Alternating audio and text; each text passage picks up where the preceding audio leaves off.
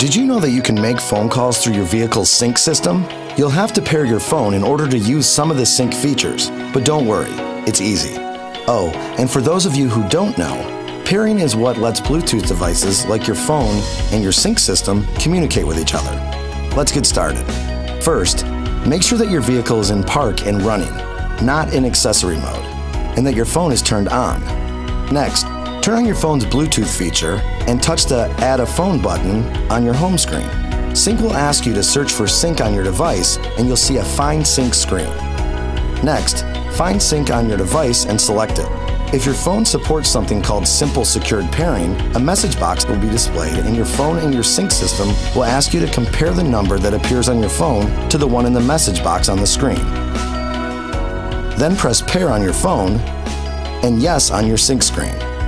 If your phone does not support this type of pairing, you might have to enter the 6-digit code that's displayed on the screen into your phone and then press Pair. You'll know that your phone is paired when you see the name of it and a Connected Successfully message on your screen. If 911 Assist is not already set to on, Sync will ask you if you want to turn it on. 911 Assist can connect you directly to a 911 operator if you are ever in an accident and your airbags deploy, or your fuel switch cuts off. If you already have at least one phone paired, Sync will ask you if you want to set your phone as favorite, meaning, do you want Sync to automatically connect to your phone if there's more than one paired phone device in your vehicle?